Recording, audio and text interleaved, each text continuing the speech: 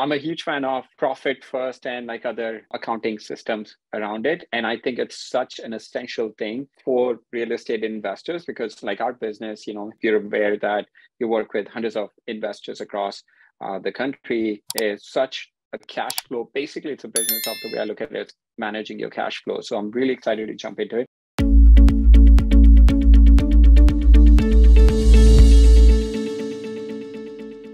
Hey guys, welcome to our weekly mastermind call. My name is Sharad. I'm the owner and founder of REsimpli. I'm really excited about today's call. I used to be an accountant, so I geek out about numbers. So super excited about today's call with David. He is the author of Profit First for Real Estate Investor. Sorry, man. I flew in this morning and I have a flight later today. So running a little bit low sleep, but David and I connected at Collective Genius a couple of months ago, and he and I talked, and I think he would be a great guest to come on the call and just share, his knowledge, his experience on, some of the drawbacks that real estate investors run into. And cool. Hey, you have a fan here, and Aaron said he just bought the book. Can't wait to dive in. Yeah, man, amazing book. Yeah, amazing book. Yeah, I'm a huge fan of profit first and like other accounting systems around it, and I think it's such an essential thing for real estate investors because like our business, you're aware that you work with hundreds of investors across the country, is such a cash flow. Basically, it's a business of the way I look at it, it's managing your cash flow. So I'm really excited to jump into it. Yeah, man, if you just want to give a little bit of intro about yourself, and then we can jump right into it. So a background about myself, I'm actually from the Northwest Indiana area where Sharad is right now, and have a real estate investing background. Read Rich Dad Poor Dad in college, and that was game over. Was a part of a company that Sharad knows the people there. We were doing like 25 deals a month at our highest point back in 2000, probably 16, 17. We were doing that, but we were spending about 26 worth of deals out the door. So that doesn't really math well. You don't have to have an accounting degree to know that you're bringing in 25 and then spending 26 out the door. It just was not fun. So that's what kind of got me kickstarted here of like, I bet you a bunch of other people have this issue. Like we're making money, but where's it going? Like just living deal to deal, that type of stuff. That's where I got around other investors and just other people that I knew that were also in the same predicament, on different scales. Maybe they were doing a couple deals a year, but spending more than they were making. And it's like, why did I get into this? That's what got me even interested in Profit First in that message. I actually said, hey, I want to just help investors and help them like know the numbers and all that. And then a mentor of mine, Gary Harper, said you should read Profit First. So he's the one that got me into the Profit First system. And then from there, I was like, okay, I want this to be a part of the company because the Profit First system really clarifies where your cash is going from an entrepreneur's point of view. Don't have to be an accountant or anything to use the system. So that's where I really dove into it. And then a year into it, was implementing it with a lot of people, and then reached out to Mike Michalowicz, the original author of Profit First, and got the Profit First for Real Estate Investing green light to write that book. And then now just getting that message out. So that's a very high level overview of my background and where I am today, because now I am the author of that book and have a small fractional CFO company helping people in the real estate investing world implement Profit First and do stuff like that. So there you go, Sharad. There's my background. And you want me to, I have a presentation ready if you want me to go right into that for man. Profit First system. Go ahead, man. Whatever you think works best. Do it. Go ahead if you want to share. Can you see my screen? Yep. All good here? Okay, yes. Cool. Yes, sir. So Profit First. So Aaron, I really appreciate you shouting me out there, buying the book, because for me, the Profit First book, when I first read it, was life-changing. And then with the heavy background in real estate investing, I saw that if you've never read Profit First, it's all about the cash management system. We'll go over the fundamentals today. But then I saw that, hey, it's not just about managing it. We need to know from the real estate perspective, if you're doing rentals or if you're selling or wholesaling or flipping, like how do we know where the money's going? So that's what it's about. I want you to keep more money without having to close more deals or becoming a financial wizard. I do have to throw in a disclaimer because we're talking about financial stuff, which it's hilarious. Sharad has the accounting background. I'll be very honest with you. I run a fractional CFO company. I have zero accounting background. I'm not a bookkeeper. I'm not a CPA. I'm a real estate investor who's dangerous with the numbers, but has a very good team now who are much smarter than me that has all those degrees and stuff. But now it's like, I just want to make sure that you know that this is someone that I speak the language. I know where you're coming from as a real estate investor. And that's why I have to put this on there, because like I'm not your person. I'm not definitely not your CPA or tax attorney or I, anything like that. yeah, So let's I think I want to say, yeah, because you're not from an accounting background, I think it makes a huge difference in a positive way, because then you're speaking the language of real estate investor. You're not coming in from an accountant point of view. You're just coming straight from a real estate investor point of view, which is, I think, great, because I used to be an exactly. accountant and I'm a real estate investor now. So I always Yeah, have that influence of accounting. When like we have an accounting software, people reach yeah. out to me like, just my default is going into debit credit, which is not useful. So I appreciate that you sharing Yeah. that. And I think it makes it incredibly useful, because everything is from a real estate investor point of view. I appreciate that. And I've lived this. I've lived exactly what we're talking Exactly. about today. Like if you feel the pain of what I'm talking about here, or like the stories that I share, like I've lived it too. So I understand. I understand what's going on. I'm not just poking the bear here. If you feel that, because I always get people like, how did you know I'm going through this? Like, because I've been there. So here we go. I hate fix it flipping.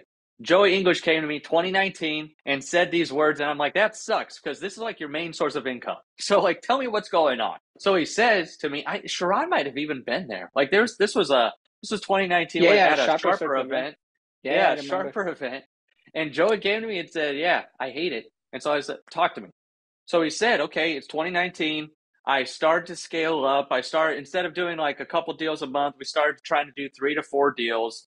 So I went into overdrive mode. I started going to all the houses and it like just 100-hour weeks, like 80, 90, 100 hour. Like it was getting crazy. His wife started working in the business. Like it was getting crazy. And then at the end of the year, he goes into his CPA's office and he says, okay, tell me how we did. Well, the CPA says, well, looking at your books, I'd never get into real estate investing. So he felt like, oh my gosh, there's all the hours wasted. But then she gave the kicker, which really like gave him a kick in the teeth. She said, you lost $70,000 this year in 2019. Then he felt like a huge gut punch, because then he had to go home and tell his wife, who was starting to work in the business, she was having seizures that year because it was so stressful. Like it was a crazy situation. And he's like, David, I did more deals this year in 2019 than I've ever done, and I've lost more than I've ever lost. I'm like, oh my gosh. Like I could feel his pain. You know why? Because we were doing that in our business, doing all those deals every month, but then spending more than we were making. It was like, why are we doing this? So I knew exactly where it was coming from. So when he said, now I understood. When he said, I hate this, what I've created here, it's because even though he was doing a lot of deals, he wasn't feeling like this was where I should be. I feel successful. I feel like that real estate was worth it. So I'm like, okay, that to me was a lot of people's story. It was my story. So that's where the pay me feel. Most owners know we make money, but feel broke. I don't know if you've ever been there as a real estate investor. If you're wholesale, I don't care what you're doing. At some point, if we don't button down the financial side of the business, we're going to feel this way, that we're making money, but where's it all going? Like I just closed on another deal and now I don't see any of that money in my account. It was like a great deal that we just closed. So we all feel that pain. And that's something that every one of us experiences as an entrepreneur. This is not just real estate investing industry. This is if you have any type of business. That's where a lot of people feel that. But the root problem is we think that more income or the next deal will solve our problem. And that's where a lot of people get off the rails, because they think they're trying to attack the root problem and they're not. They're going after something, just like if you have in your personal finances and you say, okay, if I just make more money, then I'll just be, I'll be able to do the things I want to do. We think it's the same thing in business. Like if we just have 7 figures in a year, all of our problems will go away. Or if we just close that deal, and then we wonder why in the world that doesn't happen and our problems get bigger. That's where, if you've ever read Keith Cunningham's books, he's a great business author. He says, if you scale cancer, the tumor grows. And that's really how a lot of us work in our business. We just think that if we just get more deals in, that's going to solve everything. And then you're 10 years into it wondering what in the world happened. Or Joey doing more deals, but feeling broke and going backwards. Like the CPA even said to him, like, would have been better for you to work at McDonald's. Like if he wasn't feeling bad enough already. It's like, that's where I don't want you to feel like that.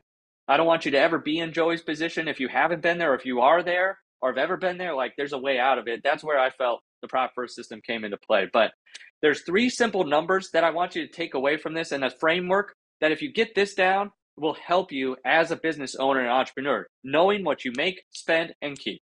Do you know how much is coming in? Do you know how much is going out? And are you keeping any of it? Like if I can give you a simple framework for that, with what I'm talking about today. I'm going to give you practical steps. This is not all fluff, not all stories. This is all about, I want to give you the tools to be able to know where is your money going. The clarity that brings and the clarity that gives you to make the better decisions.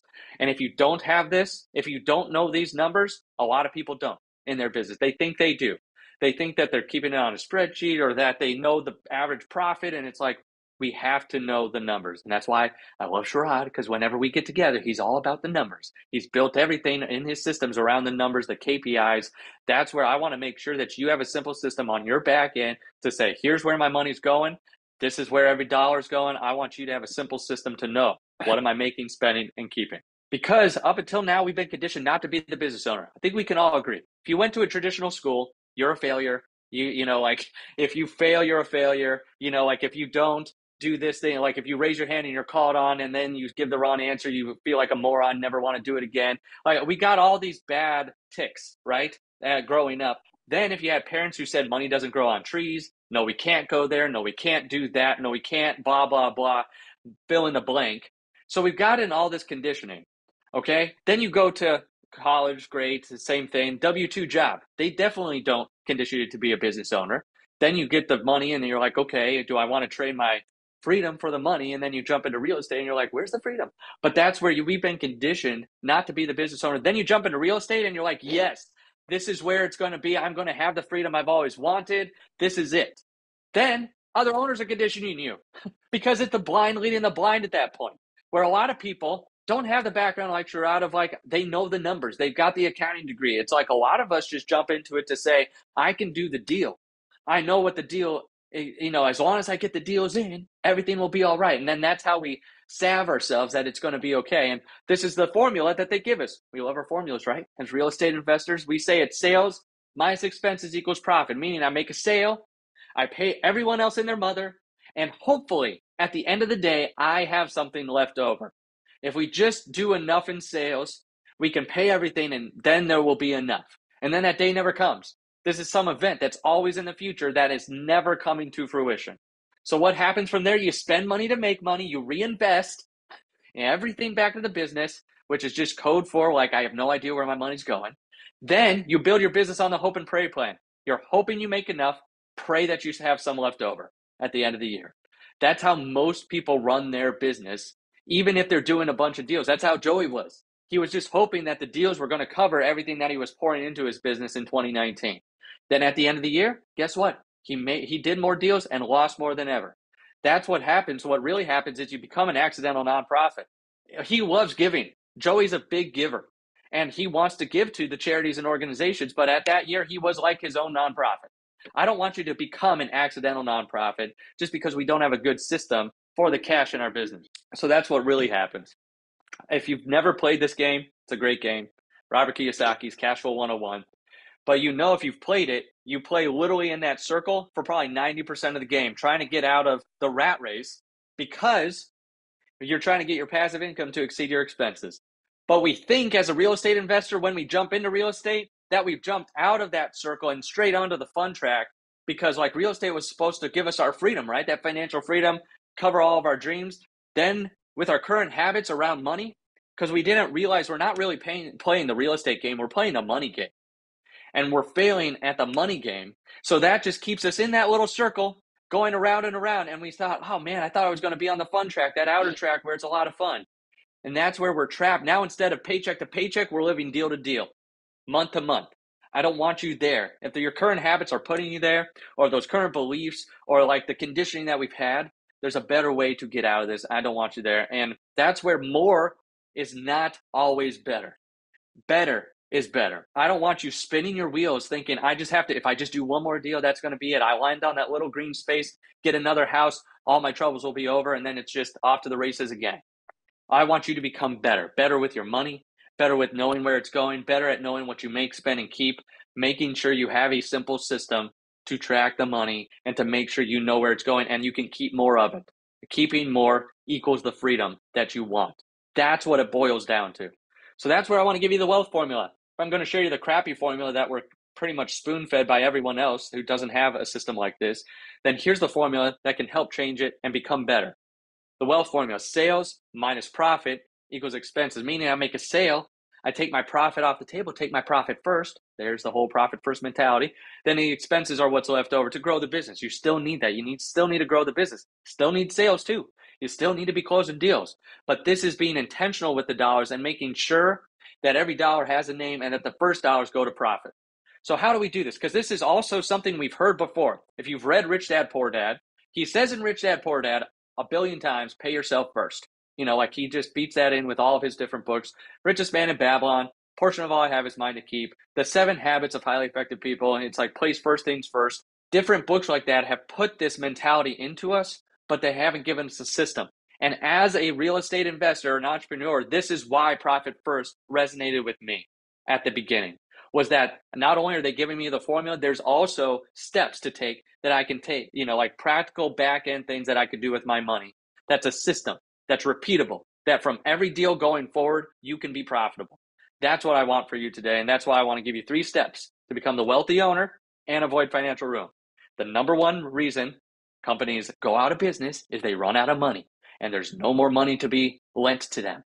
So that's where I want you to make sure that you don't get to that position and that you can actually get from what you want from the business. So if you're going to be in this community, where I'm sure Sherrod talks about the numbers, talks about the different things, talks about bringing in the deals, or has people come on to say, here's how you can generate more deals or whatever, or this is how you can get your contract conversion ratio better, like all those things. If you're going to spend your hard-earned time and dollars in the real estate world, I don't want it all going out the back door. And you just saying, okay, I'm a year into this, what the heck happened? Or I'm 5 years into this, like, where's all the money going? Or Joey, he was several years into real estate in 2019, and like, this was not worth it. So that's where I want to give you these practical steps. So number 1, find what you need to keep. I want you to find what you need. Why do I say this? Because one of the biggest mistakes people make on the financial side of their business is they build their business on the hope and pray plan. What I was talking about. I hope I make enough. I pray there's some left over, versus knowing what you need from the business. Let me tell you a quick story around that. Crucial Conversations is a great book. Pick it up if you're a reader. In chapter 10, it's called Retaking Your Pen. It's a metaphor for your pen is like your self-worth. So when you're born with your pen in your hand. You're writing your story. It's very easy to write it when you're a kid. You don't care what people think, what you're wearing. My daughter left this morning with red pants on and a red shirt. Like she was just all in, like she doesn't care. She's 6 years old. She's got her pen in her hand, writing her story. Nothing's deterring her. But then you get a little bit older, junior high, high school, you care. What are they wearing? How are they acting? How do I fit in? How am I accepted? Well, you're giving them your pen and they're writing your story. Then you wonder why as a teenager you feel crappy and like, what the heck is happening? And like, but as a teenager, we don't, unless we have good role models, no one's telling us that that's happening. They're writing our story. And then we're all out of sorts. Then if you're on this call though, you probably at some point took back your pen and said, you know what? I don't care what the world thinks. I don't care what anyone else thinks out there. I am going to start this real estate company. I'm going to wholesale deals, or I'm going to flip, or I'm going to do whatever. I'm going to go out there and create something, make an impact on people. I'm going to write my story. And then you took back your pen and it feels good, right? It feels good to do that first deal. You see that check and it's like, wow, this is not just something fake people post online. Like I actually got money into my bank account from this deal that I closed. And it feels good.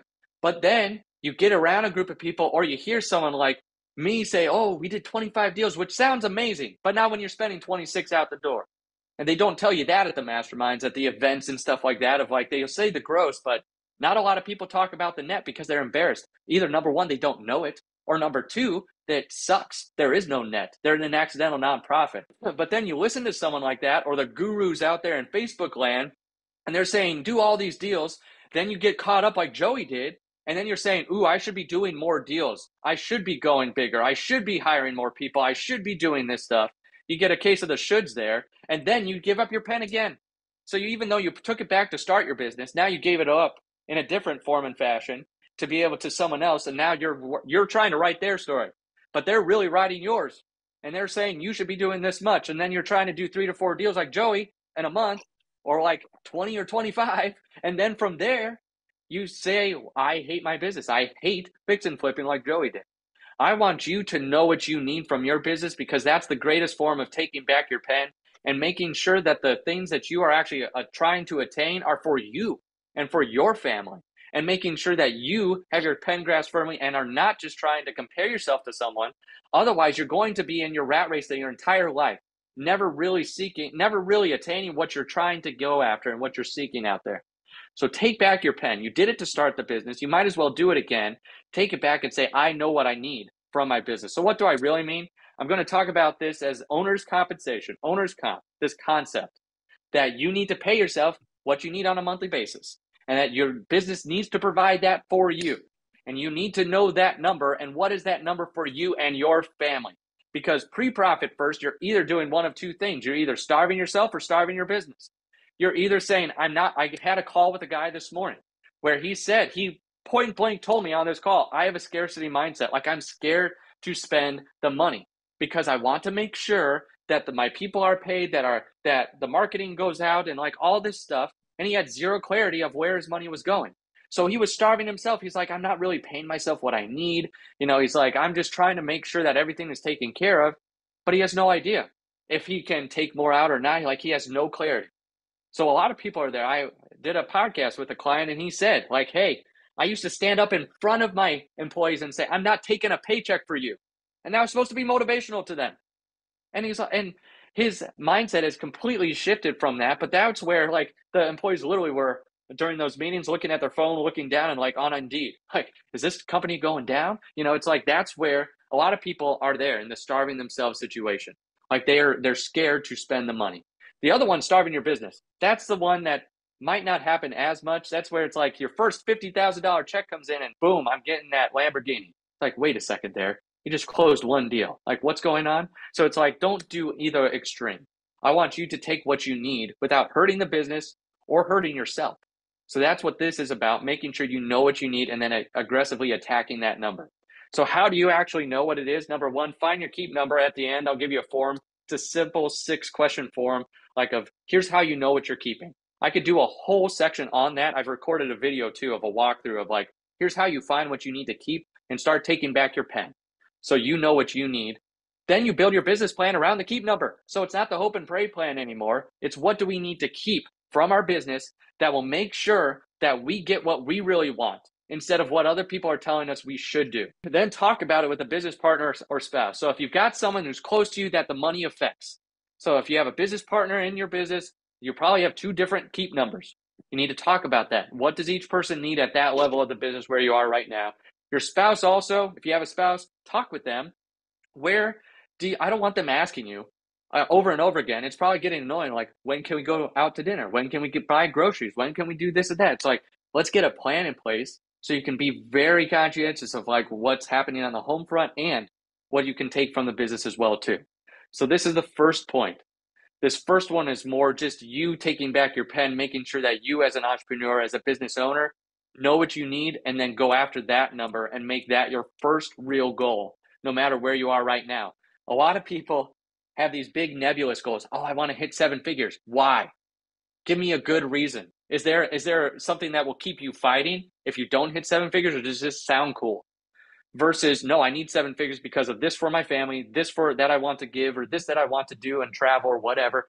Like, if you could give me that, that's a lot better than just pulling something out of your butt. So like, what do you need from your business? That's the first thing to get you on track.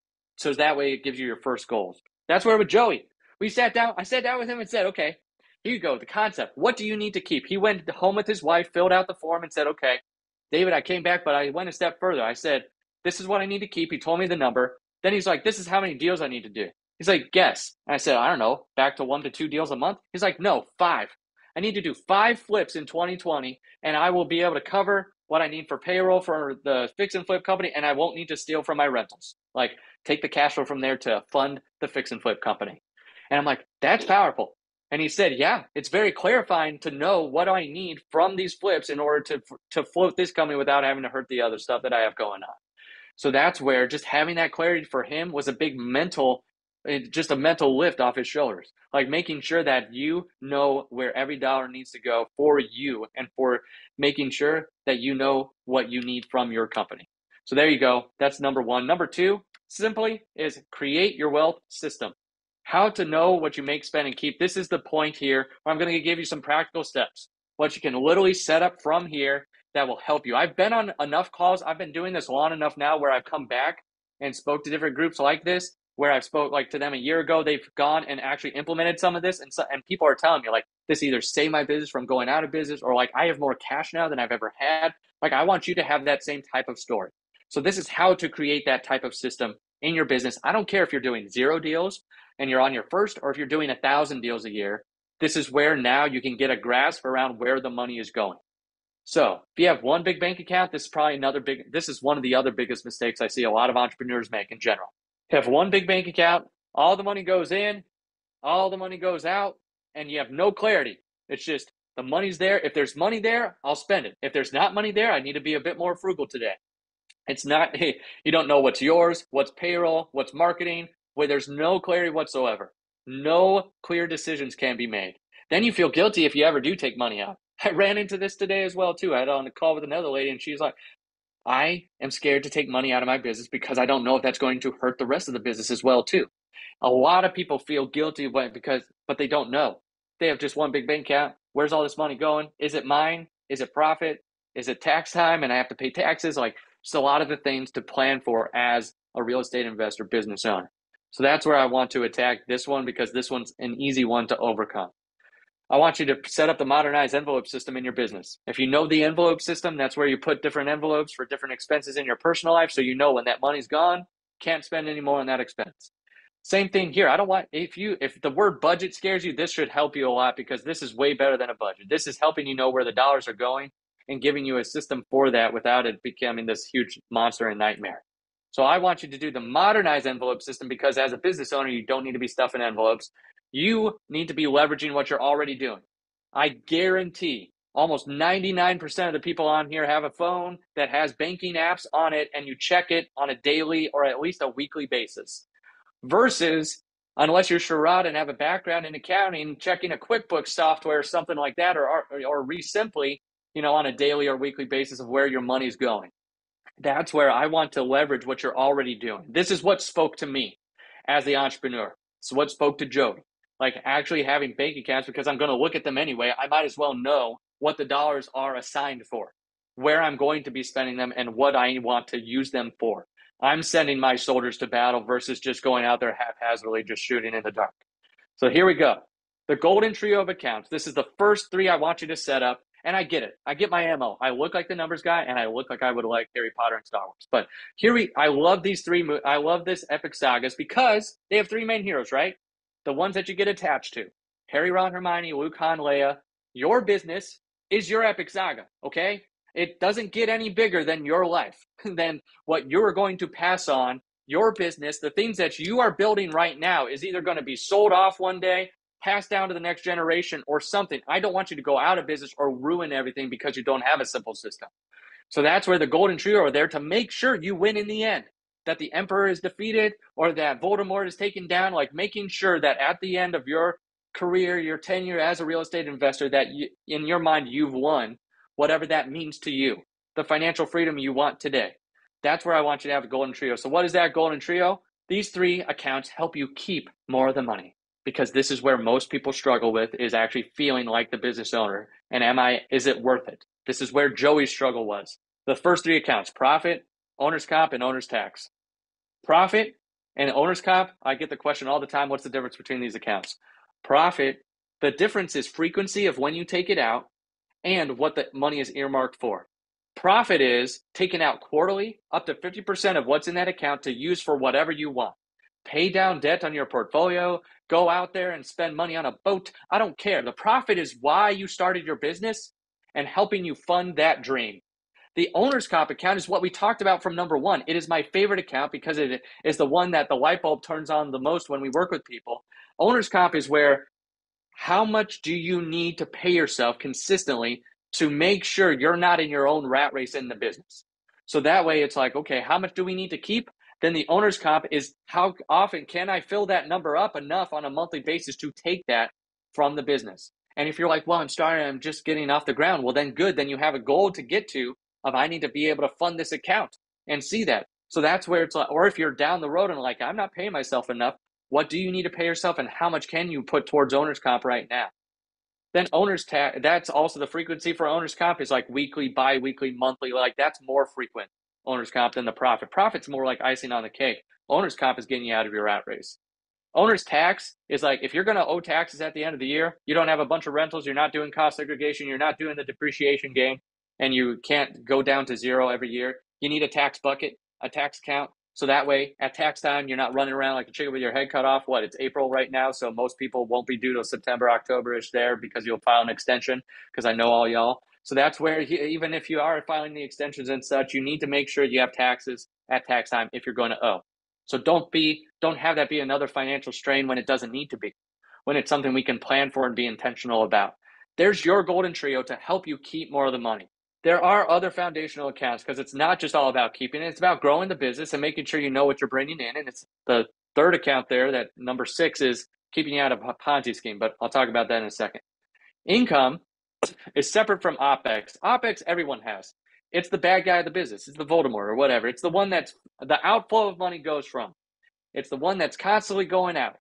Income is separate from OPEX, where now you probably have your money coming in and out of the same account right now. I would set up an income account as like a deposit account where all deposits come into that income account and sit there until you transfer them to first the golden trio and then to OPEX. So making sure you're funding your keep accounts and then funding your spend account, that OPEX account, so you know, do I have enough to keep the business going and fund what I want from the business, what I want to keep.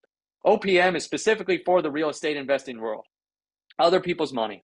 And if you're, for the real estate investing world and anyone who borrows money, because if you borrow the money and you're getting the draws directly paid to you, or you get the lump sum at closing when you purchase the property, instead of lumping that all in with all of your other money and feeling really good that you have a big bank balance and giving yourself that false sense of security, put it in a separate account. So that way, when you do rehab projects and things like that, you're not touching your OPEX money, or you're not touching their money for your OPEX, like the OPM and the other people's money. Because now you have a very clear view of, I have this many projects, I have 10 projects going on, they all need, and I need, 500,000 to complete all of them.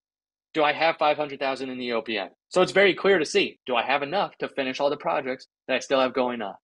It's just giving you that clarity, plus to know, hey, I'm not touching that money. This is for the projects that we have going on. Because it's very easy for, project A, the money's gone. Then you go to lender B on project B, and then he starts funding project A, but he doesn't know about it. And then it's like, oh, great, we're in a Ponzi scheme because now other lenders are funding the previous deals. Don't get to that position. That's a horrible position to be in. If you've been there, I don't want you there. If you are there now, there's a way out. Set up this system. Get yourself back on track. The profit first system is the greatest system if you're not profitable to become profitable, to help you know how unprofitable are we now versus where I want to be. Because I get that question a lot too. Should I set this up if I'm not profitable? That's why you should, is because now if you aren't profitable, we need to get on the track of the habits of people that have profitable businesses. There's the 6 accounts that I would set up. And if you're like, oh man, that's a lot of accounts. First of all, there's a bank that's profit first centered that I'll give you at the end as well too, that helps set this up very easily online. But then also as well, I want to make sure that you at least have a simple system. Just go out and set up one account, name it profit, transfer 1%. It's more about the habit of profitability than it is necessarily the bank accounts or anything. I'm trying for you to get to live in why you started your business. And that's where a lot of people fail on the financial side because they just don't know what to do. This is to give you a clear overview of where all your money is. Then from here, the biggest question I get is, how much percentage should I put in the different accounts? Here's targets. TAPS stands for target allocation percentages. Depending on the size of your business, which is this first row here, 0 to 250, all the way up to 10 to 50 million, these are the suggested percentages. If you're the end goal is to sell the property, these are the suggested targets for the different size of businesses. Down here is the rental company. So if you're buying, holds, seller finance, whatever, these are the percentages to shoot for as buy and hold investor. These are not set in stone. These are more like, what are the healthy businesses doing at these levels and how much is going to profit paying themselves? Like here you can see owners pays a lot more at the beginning because you probably don't have a lot of employees when you're starting out. But when you get bigger, that owner's pay percentage goes down, but you're making more. And then you have to pay the team, but you're still getting paid what you're worth. It's just now a smaller percentage of a bigger pie. But this just gives you a good target. So if you're like, I'm nowhere near that. When we start analyzing this with people, so many people are like, they're way out of whack. Usually their operating expenses are like 80, 90%, and they're probably paying themselves 10% or less, but they just don't know. They don't know where they're spending it. They don't know where the money's going out the door. This is a target where if you are that upside down, it's giving you, okay, over the next quarter, how much can we go from 90% OPEX down to, can I go down to 90, 85, 80, just start to slowly scale down the expenses while increasing what you're keeping. So that's the taps. Everyone's getting this sheet too. So if you're trying to take a picture, saw some people doing that. It's like you also get this at the end. And so with Joey, I'm a very visual person as an entrepreneur. At the beginning, he was like, I'm not setting up all those accounts. I'm like, you're setting up all those accounts, or do you want to be in the exact same place where you were a year ago? So then he set up all the accounts, and then he sends me a screenshot every year. He's like, dude, I would never go back to one account. Look at this. I know how much is coming in, how much is going out, how much is for my taxes, for my profit, income from the other business, my OPM rehab, what can I pay myself? Like, it's all there in black and white. Like, I at least know the dollars that I have designated for the different areas of my business. Then on the left-hand side on the top, he sent me this picture in 2020. This was the first vacation he took from his profit account that he didn't have to worry about. Was it touching any of his other accounts, or could he take this and feel bad about like that? Was a guilt-free vacation. That was why he started the business, was to spend time with the family, and he was able to do that. A simple 3-day weekend. If you've read Profit First, the original, Mike Michalowicz talks about his first profit draw was like $10, so he bought an ice cream cone and said it was the best tasting ice cream cone ever because it was his money and he didn't have to worry about that he was robbing from other accounts or from other things inside of his business, from his payroll or marketing. That's where I want you to get to that point. You have a profit account and it's serving you. And on the bottom, this is what's great. To bring the story full circle with the CPA, he walks in the last 3 years to her office and says, okay, how are my books looking now? First year and every other year, she said, what in the world happened? Like, looking at your books, I would get into real estate.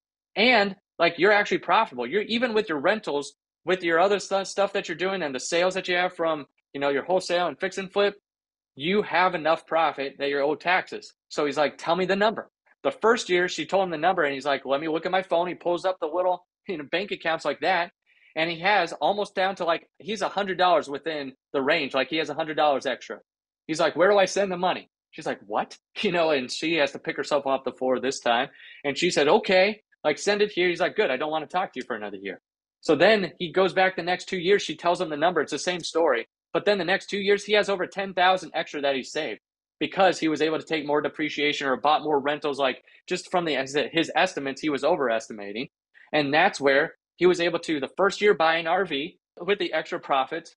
And then the second year, for the extra from the tax account, he gave to a camp for kids, which we'll talk about at the end of number 3 and what he did there. But that's where I want you, instead of worrying at tax time, potentially giving yourself a tax refund.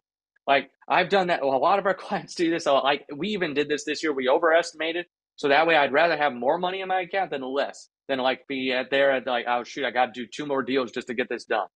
That's where the power of the system, knowing where the dollars are going. He told me, David, I did less deals in 2020 than I did in 2019.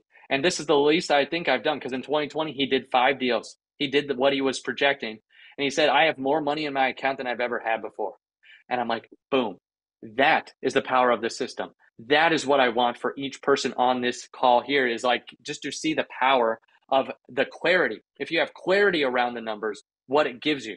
That's why REsimpli is such an awesome platform too, because it gives you a lot of that clarity for a lot of the different KPIs in your business. But I want you to have that as well on the back end with your cash and the money, because a P&L is 100% different than the cash in your bank account. So I want you to have a simple system that makes sense for you as the entrepreneur. What's the final point here to combat all that? Build wealth habits. I don't want you to go out of business. I want you to be building the wealth habits that no matter what happens in the marketplace, you're secure. I don't care if it's another 2008 or 9, or if it's a COVID or whatever it is, another giant scare like that, unless America goes down, then I want you to be secure in where your money's going. So I want you to build wealth habits and keep more of what you're actually making. So how do we do that? I want you to build some actual things, routines and rhythms into your business. So that way, I'm talking a lot about the money here. And like Sherrod took a big gamble, because usually when financial people come on, it's probably not as fun to talk about. It's like the marketing and the sales and that type of stuff. But what I want here is you to have consistent habits that you do in your business, so that you're building these into those routines. So that way you don't have to think about the money. Even though we've been talking about it a lot, I don't want you to have to think about it all the time like it might be consuming your thoughts now. So every week, move the money. Every week, get into the rhythm of it comes into the income account, and then I transfer it first to the golden trio and then to the OPEX account. So making sure you get into that rhythm. And you say, well, I don't close a property a week.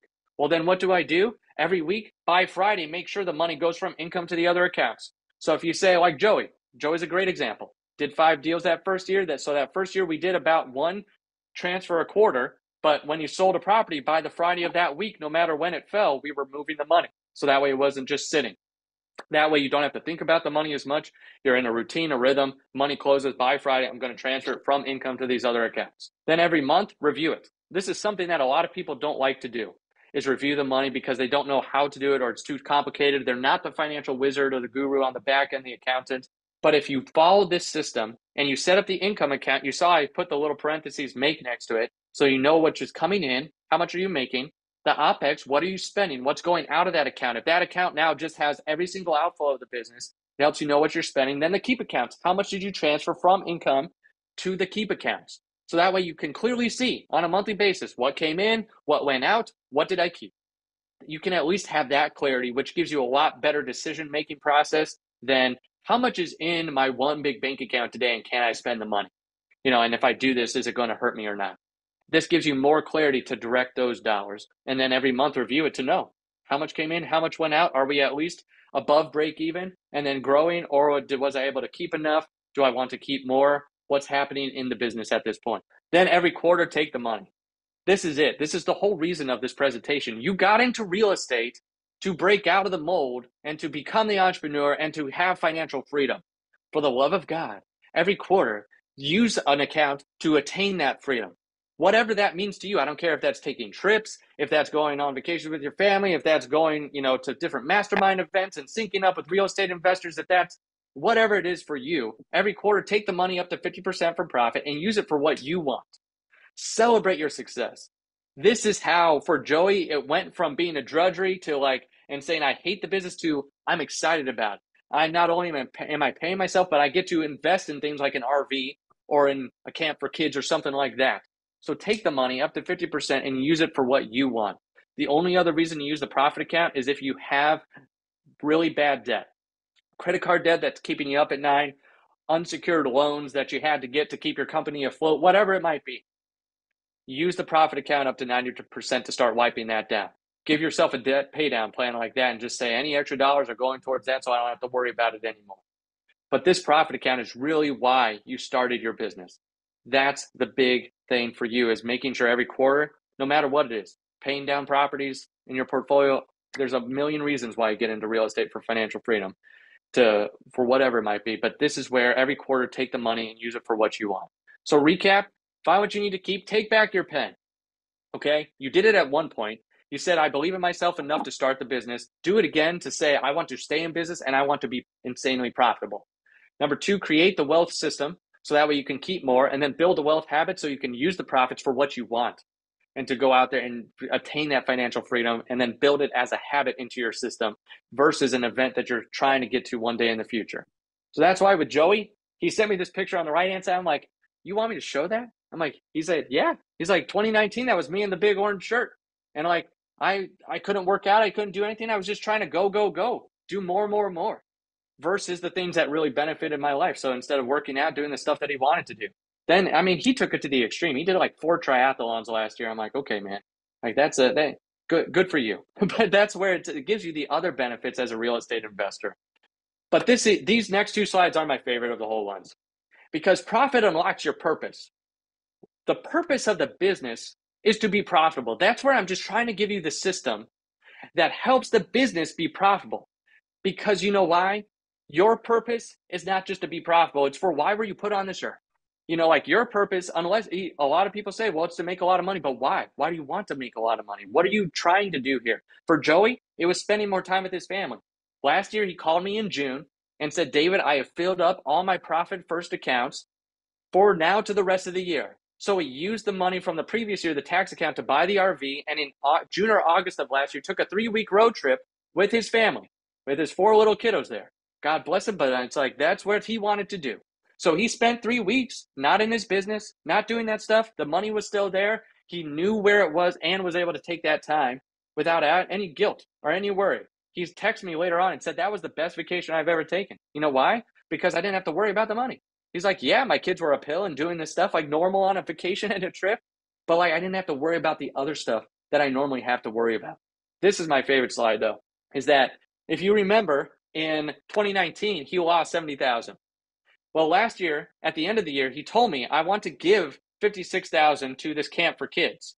And then he said, in the last quarter of the year, like, I think we can bump that up to 71,000. So he sent me the picture at the end of the year. I just wrote a check for over $71,000 to this camp for kids. And I was like, Joey, do you understand that number?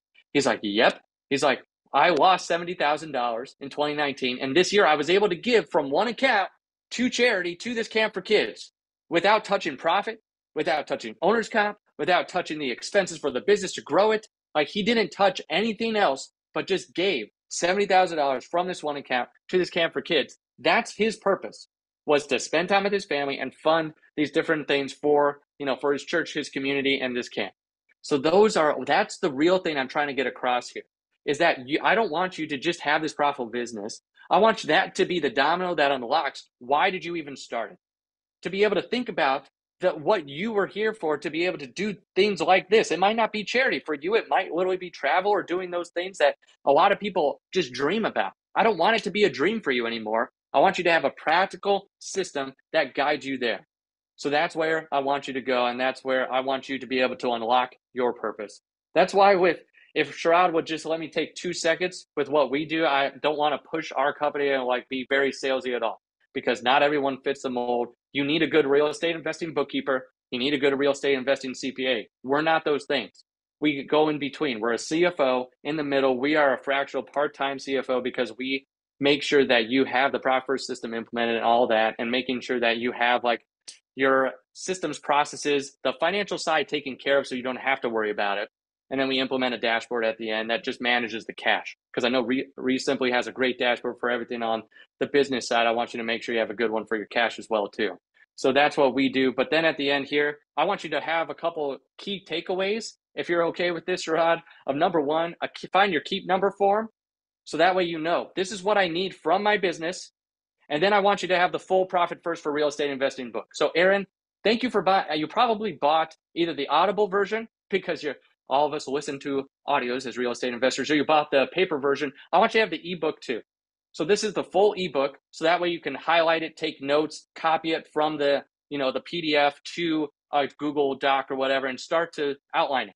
So I want to give you the full copy, and then you could schedule a call with our team. If we're not a good fit, I will make sure you get connected to a good real estate investing bookkeeper or CPA in our space, so you can at least have some clarity on that side. That's what I'm trying to get across here. That's what I want for you, is to have that clarity. We're also getting as well too cash flow multiplier, which is a simple spreadsheet of okay, money comes in, where do we put it inside of the different buckets and how much? The tap sheet, so if that interested you, of the targets and how big am I, which column do I fit in and what should be my percentages. Relay, which is actually the bank that Profit First is partnering with. If you want to set that up, it's very simple to set up online. It's Profit First. If you're what accounts, or can I do this with my own bank?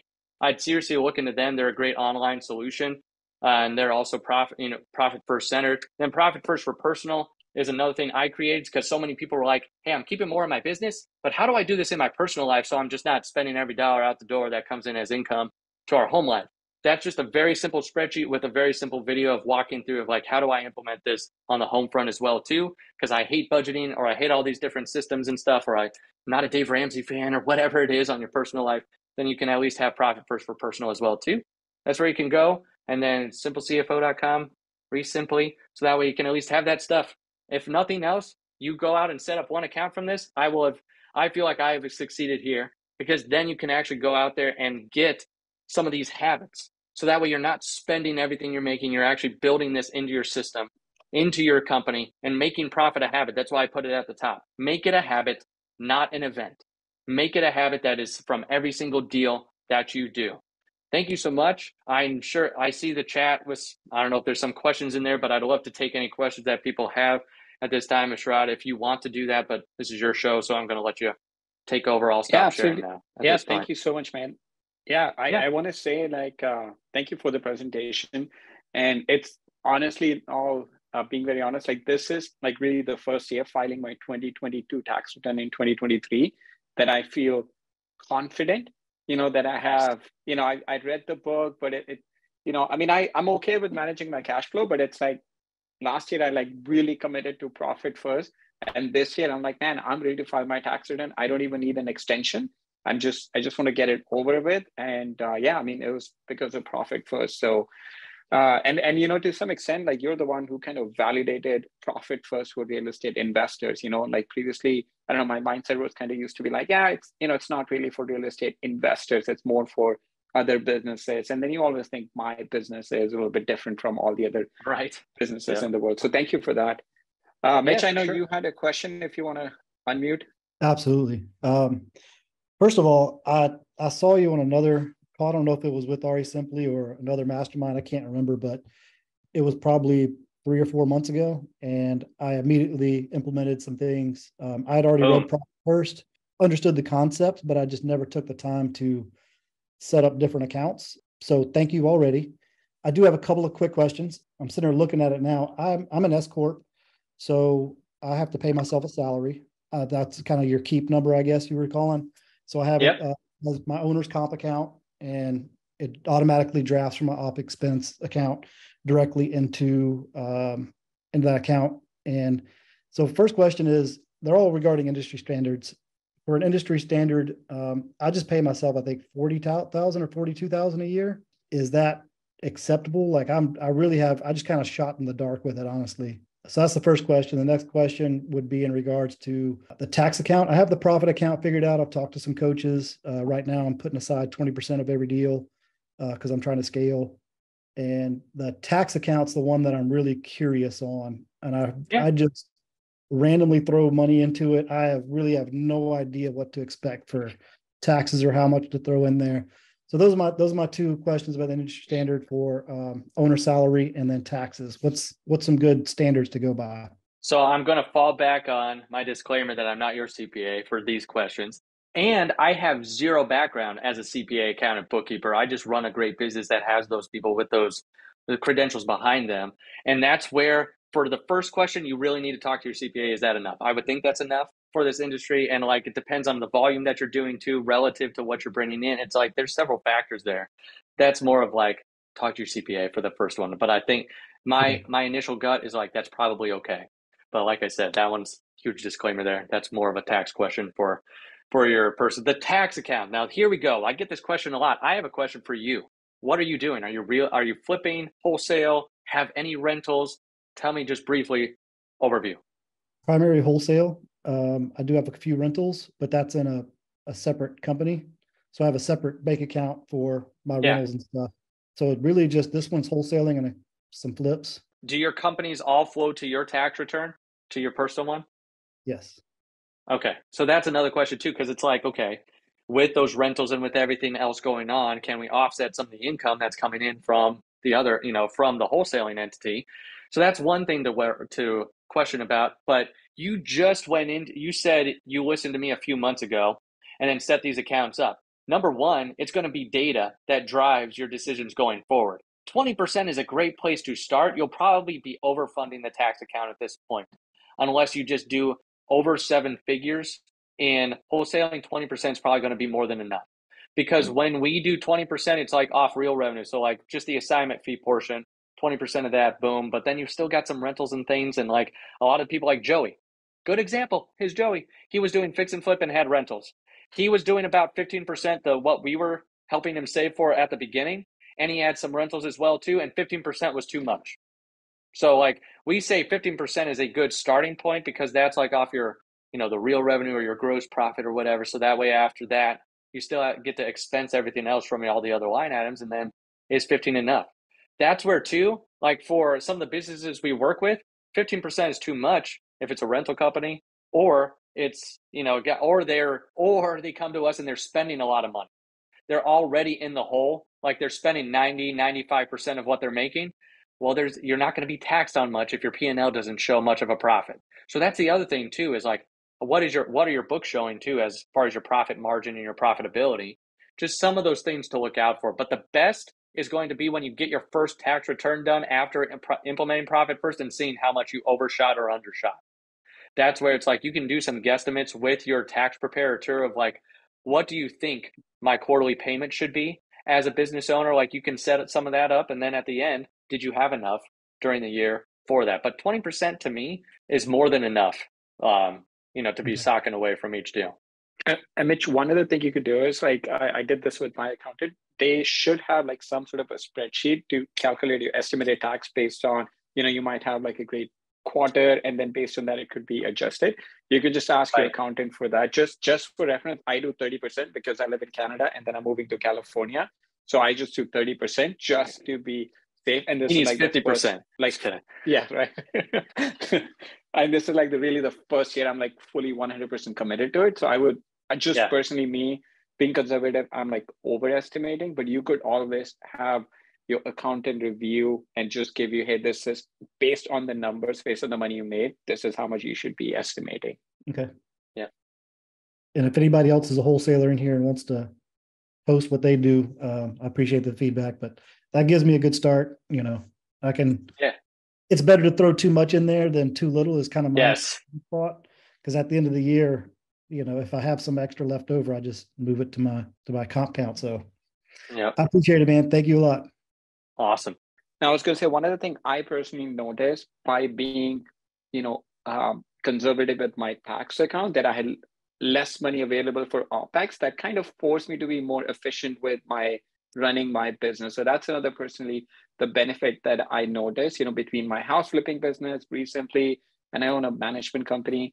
Just, I noticed like if I'm putting more money aside for profit, compensation, and taxes, then I have less money available for OpEx. And it gets me a little bit more creative on how we can increase our ROI on the same, on less money now and still be able to make, higher revenue. 100%. That's the added benefit of Profit First. It's that I think Mike talks about in the original book. Oh, shoot. It's that principle. Not Pareto's. That's the 80-20 one. But it's the other one where it's like where you... No, you know what I'm talking about. Or something, yeah.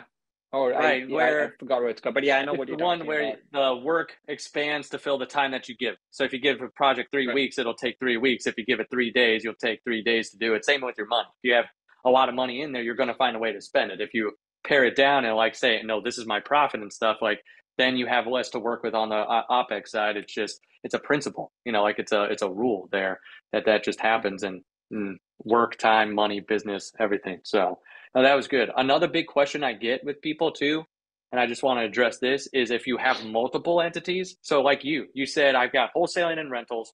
With Joey, we set up the foundational accounts for the wholesale, for his fix and flip, for the rental company.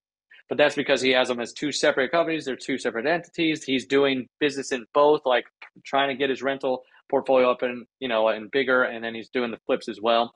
The only time when you wouldn't set it up for a different, there you go.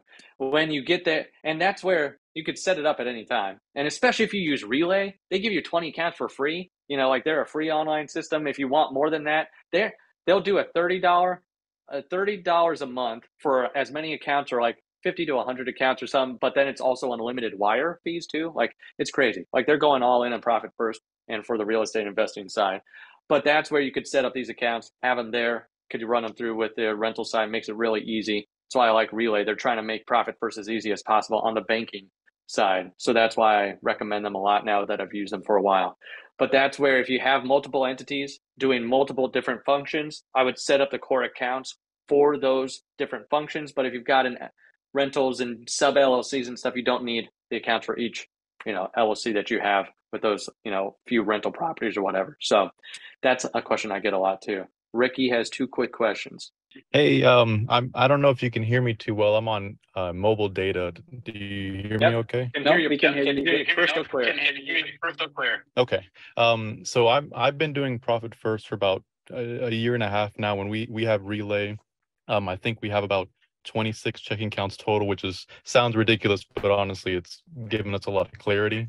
So we do wholesale, fix and flip, and rental, but like right now I have 7 rentals, and one thing I just haven't figured out the right way is with that diagram you showed earlier, you have the like fix and flip and wholesale revenue, and then below that you also have rental revenue with the whole taps and all that. Yeah. How would you go about, would you recommend two salary compensations, one from the wholesale fix and flip and one's from the rental projection of it, or That's a really good question. I yeah, like because that. I see I like that question. I'm trying to think how, because the way I always used to do it was, okay, if someone has a rental and the net cash flow is X after vacancy and all that, that's what I would just send to my distribution, my Ricky Miller distribution for my personal account. But with the whole profit first, I kind of slowed down on sending money from the rental side. So thankfully, we're saving up money, cool. But I stopped sending money because I really am just trying to figure out the best system for that, I guess, how Yeah. to do that portion. So any feedback on that, I guess? Yeah. So that's where, like, if you work with us, we go into customized profit first setups for exact situations like this, where it's like, do you need the money? Okay. Joey's such a great example for a lot of things. I promise we work with other people besides Joey. But like Joey's just a great example because he's got the multiple businesses. He was stealing from one business at the beginning, to fund it. But so what I asked him up front was, what do you want from these businesses? And he's like, I want them to stand on their own. So that's like with this, you might want, like, he would set up his owner's comp just from his fix and flip account. But like on the other side, he kept a small owner's comp there to make sure if he wanted someone to take over the rental management or CEO of that company or that arm, that he started to build that in. So it's like for him, he knew one day he might want to get big enough to be able to do that. So it's like he wasn't necessarily drawing it, but it was a good way to get into that habit. So that way on that side, he could still pour money into the rental portfolio, but a small portion was going towards more of like a future compensation, bucket, or a nice little buffer if something were to happen on the other side. So that's what he wanted. But for you, it might be like, do you want both funding you right now? Because in the future, maybe you might step out of one or the other. This is more of where we get into what's your specific situation and what do you want to accomplish with these accounts? If you're like, well, no, I would want to pay myself just from the profit first, the owner's comp account from my fix and flip side and not take any money over there and just pay down my debt. Or no, I don't want to pay down debt. I want to buy more properties. It's like, then we just substitute that account. As long as you're paying yourself what you need and that's not a stress in your life, I don't care which one it comes from, but you're getting into that. Make sure you still set up like a profit account or something for the other companies. So that way you're just not spending every dollar that's coming in. So that's like, I would just give yourself that buffer. Hopefully that helps. Yeah. Okay. No, I think that brings more clarity on it. And then thank you, by the way, David. Good. And then one other question. Do you have experience where, so like we have the OpEx for our, for us, like wholesaling and flipping is kind of the same system. It's just, revenue wise. So is there a decision that someone can make where, let's say if our OpEx has, let's say 60,000 and we come across a fix and flip opportunity, should we use the OpEx account to pay the, hard money takes care of the first lien position, but we still got to come to closing with money, maybe like 27,000. Should we use the money out of the OpEx, or should we maybe make a whole nother bucket of money if we don't raise a second lien position, like private money? And I guess I've been trying to figure that out. If we wanted to take something down without raising a second lien, should we just like use our OpEx account? Or there's two answers to that. Number one, the short answer for me would be yes. Set up a separate account that's like property investments, like our own, like whatever your company name is, property funds. So that way it's like, okay, these are the funds specifically if we need to bring money to closing. So that way you're not touching your OpEx. Your OpEx is literally to run the business. Those are to like help fund those deals you might need to, like supplement at closing or like throughout the lifetime of that deal. Or you could go, and say, I'm trying to think of the second part of that answer because that's one way to do it. The other way is, for this specific situation, would be to go out there and make sure that you are getting the deals under contract and then saying, okay, this is what I want to get to. It gives you clarity. What you're trying to get to is clarity of what do we really need to run the business and how much do we usually come up with to be able to fund these types of deals, and how much do we do that on a regular basis? And if I were to take it from OpEx, would I still be okay? Because now having this system, I know how much goes out on a consistent basis for like my fixed expenses, and I know the variable expenses, even with those, how much it typically on a monthly basis is going out the door. So it's like making sure if you have those numbers, it gives you more clarity to know if I do take money out of OpEx, like on this next deal, I need to fund OpEx back to at least this amount.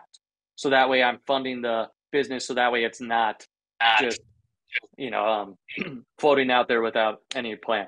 Yeah, because as you can imagine, if someone takes a flip down today, they won't get that capital back for at least maybe 3 months or so. Exactly. So it probably even makes sense to make sure whatever your burn rate is on your operating expense, that you have enough 6, 7 months, 9 months of leeway in the event that you need to. I got it. This is why people get into the cash crunch in the fix and flip world, because they're like, I love the deal. I've got the money. Let's do it. Oh, shoot. I'm not going to see that money for 3 to 9 to 12 months. And did I just shoot myself in the foot by going after that deal and spending my money? So but they don't know, they don't have that clarity. So one big account, it's like, I have the money today. Hopefully I still have enough money to fund everything else. So yeah, because I think that one on the head.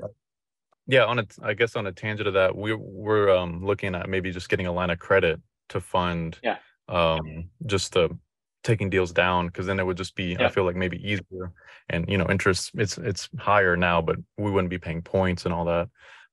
Okay, well, sweet. I thank you, David. I truly appreciate it. Yeah, for sure. Brady. Hi, David. How are you? Hey, Brady. Good to see you again. Yeah, good to see you. Quick question about Relay. I use Relay. And I'm wondering how you deal with the lack of ability to print paper checks on at least Relay 2.0 accounts currently. And do you have any insight on when they're going to have that ability? Well, we use Ramp as a lot of it's a free system that's kind of like Bill.com, only a lot easier and cheaper than Bill.com to do checks. It's an expense management software. Like that's what it's built for. So there's a bad echo, sorry. So I don't know if that's you, Brady, but that's where I want to make sure that if you have something like that, Ramp should really be, or Ramp, not Ramp, Relay should really be the banking function of it. Like here's the money comes in, here's how we manage the cash, where a Ramp or a Bill.com or some of these, Divvy, there's different expense management softwares that are literally for the expense management of that business. QuickBooks has a functionality like this, but some of these other ones were built specifically for it. Like QuickBooks Online has just tried to copy a lot of what these other things are doing, and they don't do it nearly as well. So that's where we use, like with a lot of the clients that we're working with, Ramp or other things like that, to do the expense management side, like checks that need to go to a vendor or something where it's a contractor who can only accept a paper check, versus an online ACH payment or something. You can actually put that in, and if there's an approval process, it'll send it out and then get it to them. And that also helps you get an actual system in place versus I got to write a check, okay, they just asked for the money. Well, no, if you get it in by Wednesday, we'll approve by Friday. It'll be in your account then, or whatever you do for your payment processing system. But that's how we get around it, is that we use Relay just for the banking functionality and then use like an expense management software. Okay, great. Yeah, part of my problem is I have some subcontractors that they want paid on Friday, with a physical check, not checks in the mail, sure. Not ACH, Okay, thank you. Yep. I'd also say too, like, don't let contractors dictate your work. I know unless they're really good and like you can't afford not to have them, then you might need to bend over backwards and have an expense account that's a contractor account with a bank that might let you do like the paper checks, and just do it that way if you're not wanting to get rid of them.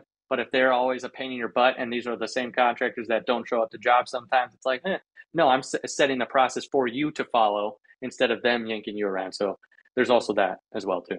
Just want to throw that out there. Yeah, we also use, I use a couple of different banks. I use Novo for my project management to pay the bills out of. So I take money from my operating like Chase account, move it to Novo, and then she's paying. And then once we've gotten our contractors, to what David was saying, just gotten them used to our process. Hey, this is how we're going to pay you. It's never been an issue. I mean, some of the guys will pay through PayPal, then they'll come up with other ways. But then we say, hey, these are the options that we have. If you want to be paid, you submit your whatever is due by this date, and we'll send a check out and you'll get it. But it's just about like getting them into a rhythm of paying consistently, not so much on, hey, I need to get paid today. Once you do that, it's not been a problem for us. Great. Thank you. Yeah. Cool. Any other questions, guys? I know David, thank you so much for going a few extra minutes. Any other questions for anyone? Cool. So David, what we'll do is once the recording is, so it's streaming live on our Facebook group, and then what we do is we'll send the recording, we'll put it on YouTube also, and then if you want to send over your information, we'll put it on the YouTube video description, and then we'll email it out to our email list and include your contact information, so then they can contact you from there. Okay, sounds good. We'll make sure to get that over. Absolutely, man. Thank you so much for being on the call, man. I really appreciate it. I mean, this is not this sexiest topic in the world to talk about, but I feel like for me personally, it's like one of the absolute essential things that you have to do in your business. Otherwise, you don't really have a business. You kind of have a hobby, And I also want to mention one thing, like to what you were saying. People say, I hate fix and flip business. It's not. They don't necessarily hate the business. They hate the part that, it's just getting overwhelming. Like they don't know where their money is growing. So it's not the fix and flip business that they hate. It's just, they don't have the systems and processes to manage the cash. Yep. Exactly. 100%. Thank you, everyone. Thank you for the feedback. Have a great rest of your Tuesday. Thank you. Thank you, guys. Thanks everyone for being on the call. Thank you. Bye-bye.